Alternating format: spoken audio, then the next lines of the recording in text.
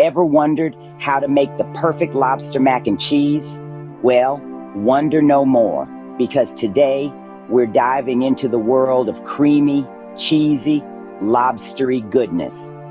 First things first, gather all the ingredients.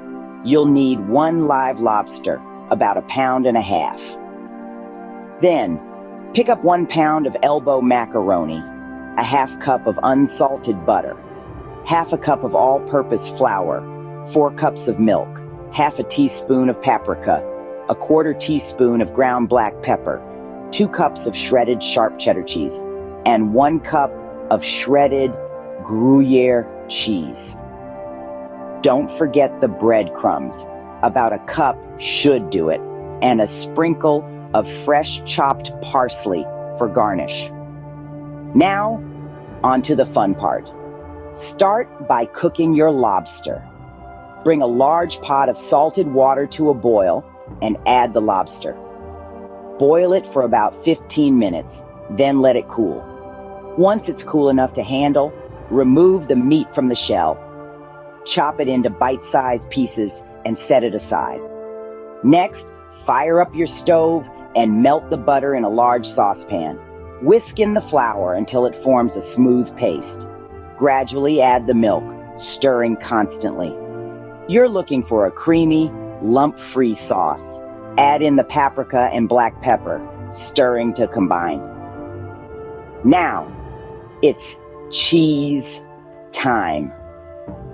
Stir in the cheddar and Gruyere until it's melted and gooey.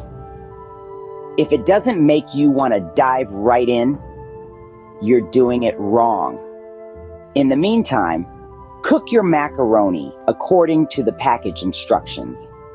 Once it's cooked, drain it and add it to the cheese sauce. Stir until every noodle is covered in that beautiful cheese. Now add your lobster. Stir it in and let it mingle with the macaroni and cheese. It's like a party in your saucepan, and everyone's invited. Transfer your mixture to a baking dish, then sprinkle the breadcrumbs on top. Bake it in a preheated oven at 375 degrees for about 20 minutes, or until the top is golden and crispy.